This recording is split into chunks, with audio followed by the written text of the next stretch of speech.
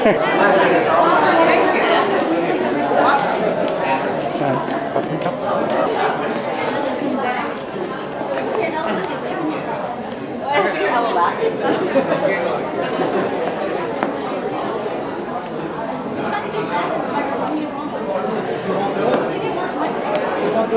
ฮัลโหลเขาเชิญคุณเข้าก่อนครับลิลี่ขอสวัสดีครับ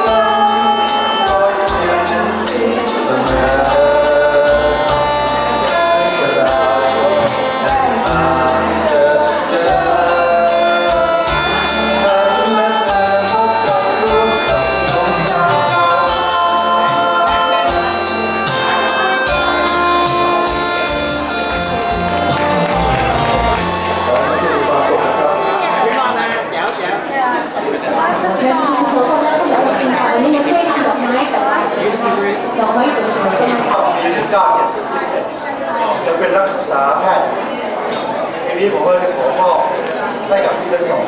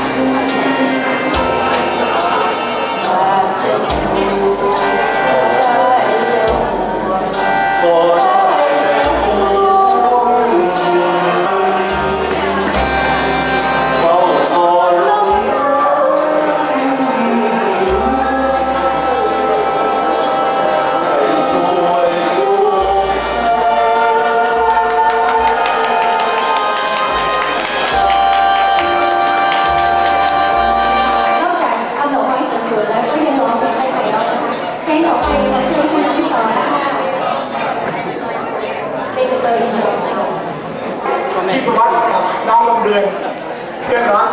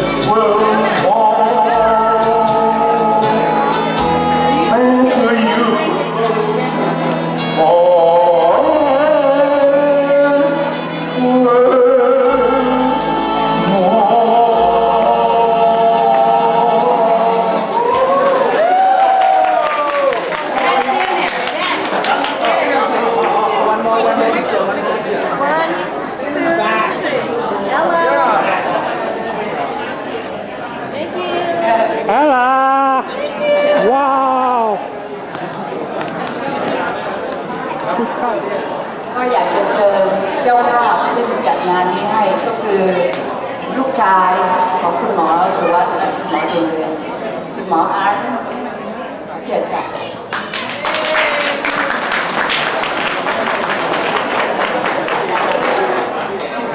I have many people who we want to thank for this, and I apologize if I butcher any names. My Thai accent has gotten far worse over time, but I do appreciate everything you've done, even if I do mess up your name. So let me get to a long list. Auntie Acha and Uncle William couldn't be here today. They helped provide some desserts for us. I always have to thank Auntie Panpilai.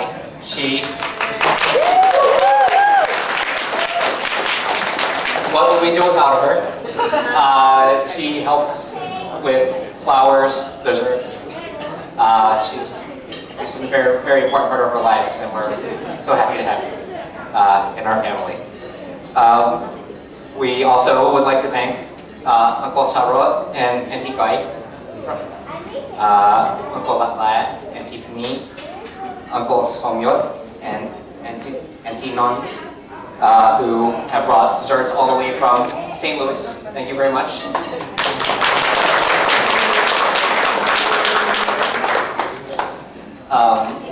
Also, thank you to Kun Paipon for the Nomshan, the layer dessert. Thank you to the Knom Nam Dok Mai. Thank you to Captain Gracie and Kun Bina Gason for that. And in addition to Auntie Panpilai, we have a fantastic flower team that has helped us with Dollie's wedding, my own wedding, multiple other occasions, and tonight also. So I'd always like to thank them. Auntie Nok, Uncle Sapon, Auntie Itaya, Auntie Chanya, Auntie Kataya,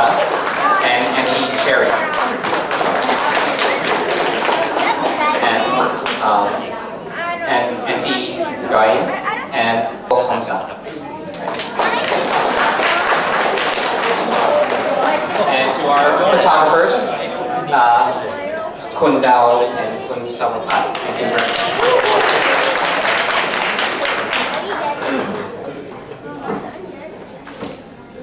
I know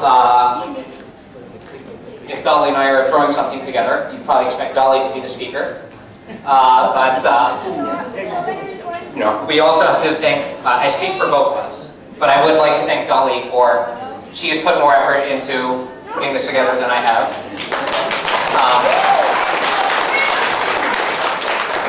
She actually, because she was so busy putting this together, that's why I have been given the responsibility of speaking.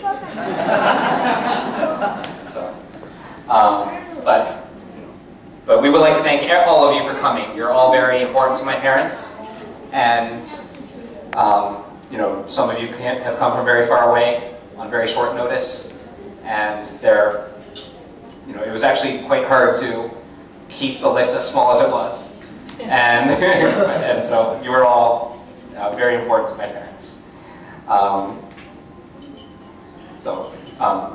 It was not hard to talk about my parents, however, because even though I didn't have a lot of time, my last 10.5 weeks of my life have been particularly busy because of the birth of Ben. It doesn't take a lot of effort to say good things about my parents. You know, we're here to celebrate both my dad's 70th birthday and my mom and dad's 40th anniversary.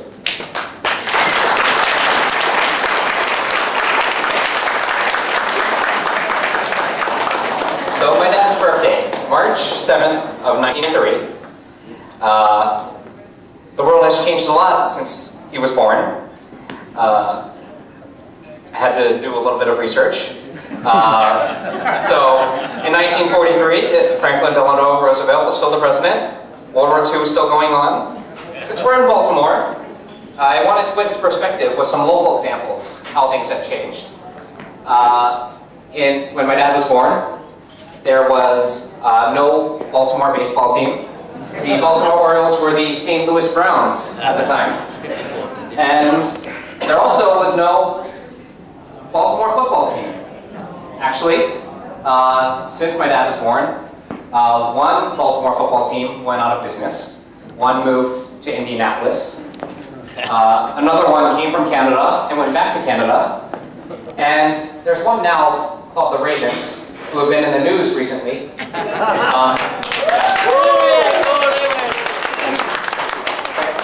Some of you may have heard that they lost to the Redskins in December, so that's what.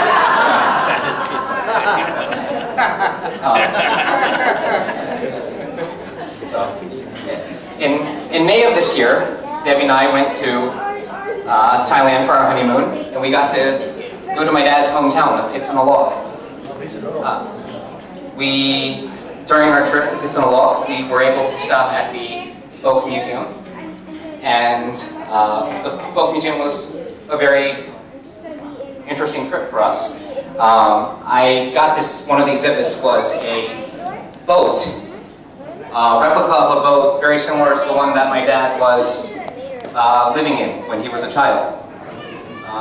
You know, it was very striking because I can tell that my dad has come a very long way from that time.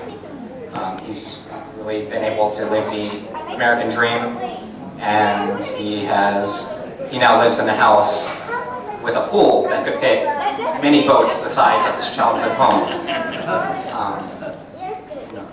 You know, but he's appreciative of what he has, and he wants to give back for the experiences, for being so fortunate. He, through TPAA and other means, has managed to do medical missions, do charity work, working with many of you to allow that to happen. So, you know, my father, he's an amazing person. He's kind. He always looks out for others. He's an amazing, you know, son. He still calls his mom every day, every weekend. He's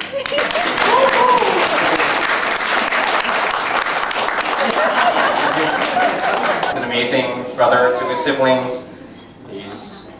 We're here because he's an amazing husband. Friend to all of you. Father to myself and Dollie, and grandfather to Lily, Ella, and Ben. So, someone this amazing surely deserves a better half to complete him, and that person would be my mother. Now,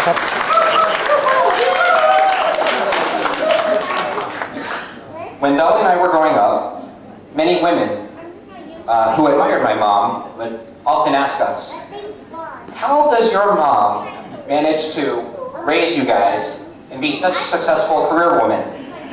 My answer would usually be, she didn't really do much.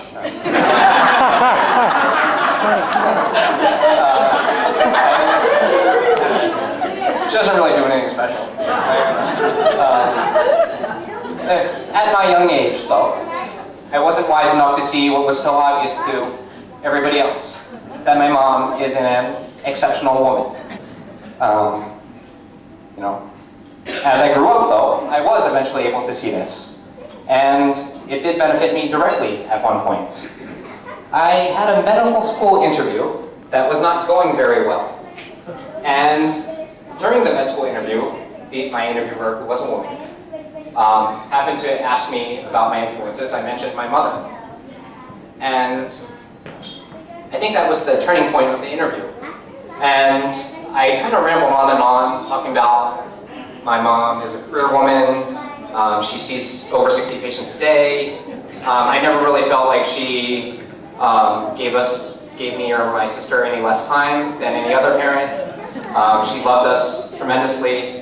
I know that she would spend time with us, and after we went to sleep, she would have to do mountain loads of paperwork, and so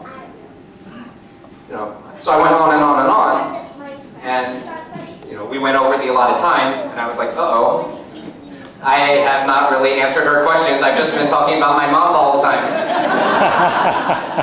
And however, when the allotted time was up, she kept on asking more questions about my mom. And I answered them. And I think, as you can tell, I did get into medical school. And I'm pretty sure that my interviewer said, if this is Superwoman's son, I think he has half her genes, then it'll be good to accept him into our medical school.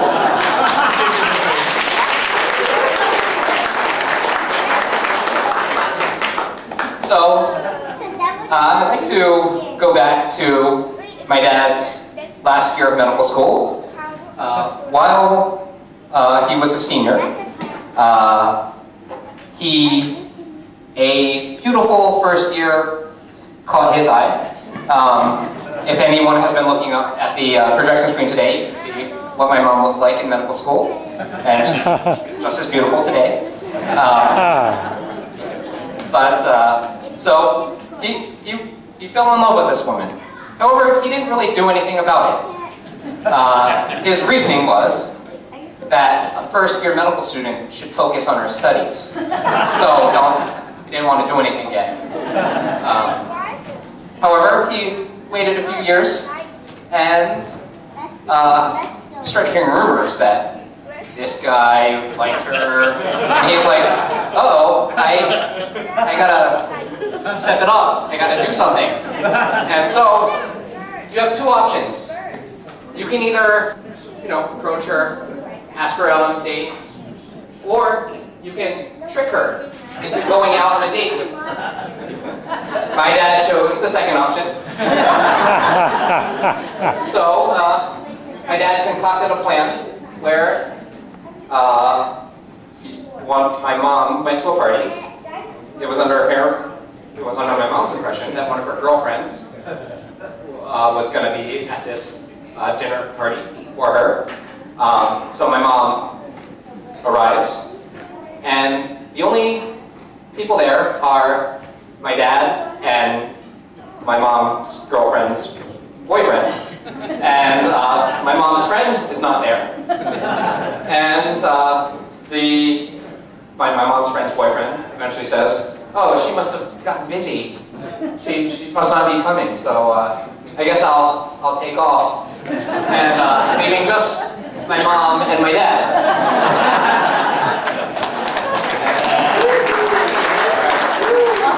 I'm not even sure if my mom wanted to stay, but my mom was just a medical student, and my dad was the surgical chief resident, so she couldn't, in the medical hierarchy, no medical student could possibly disrespect the chief surgical resident, and so she was forced to stay.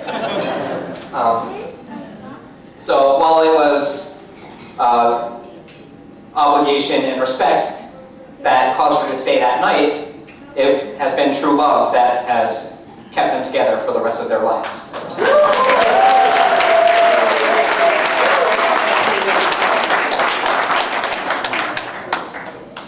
Although I don't remember this very well, when I was 6 years old, my dad was given a diagnosis of liver cirrhosis, and he was actually told he wasn't going to live much longer. I can only imagine how devastating that was to them at the time. And since my dad didn't think he'd get to see Dollie and I grow up, and my mom thought she'd be raising us by herself. So while I know my mom will always find a way,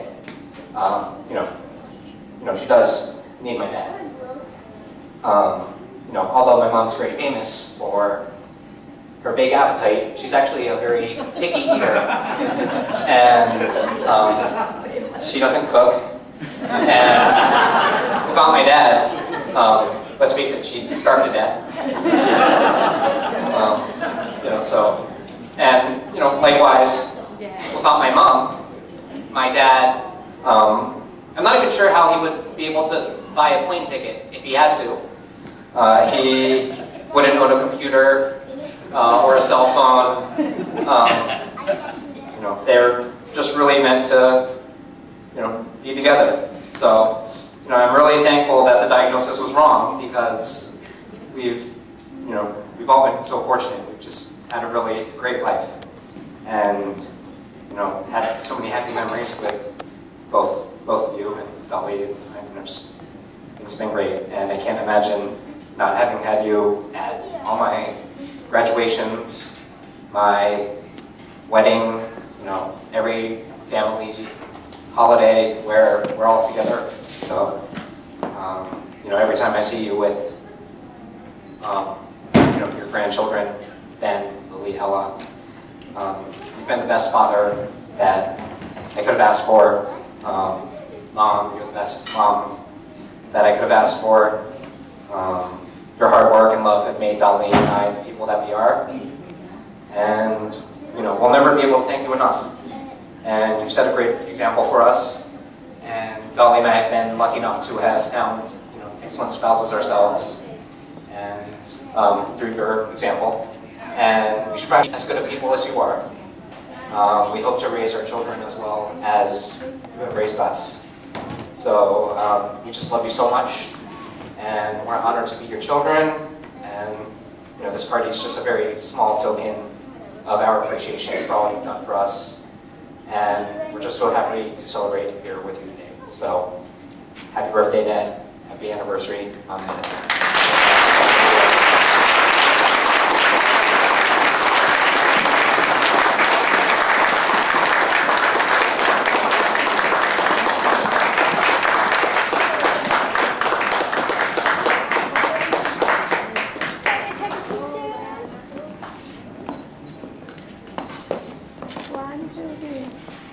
Beautiful. Thank you.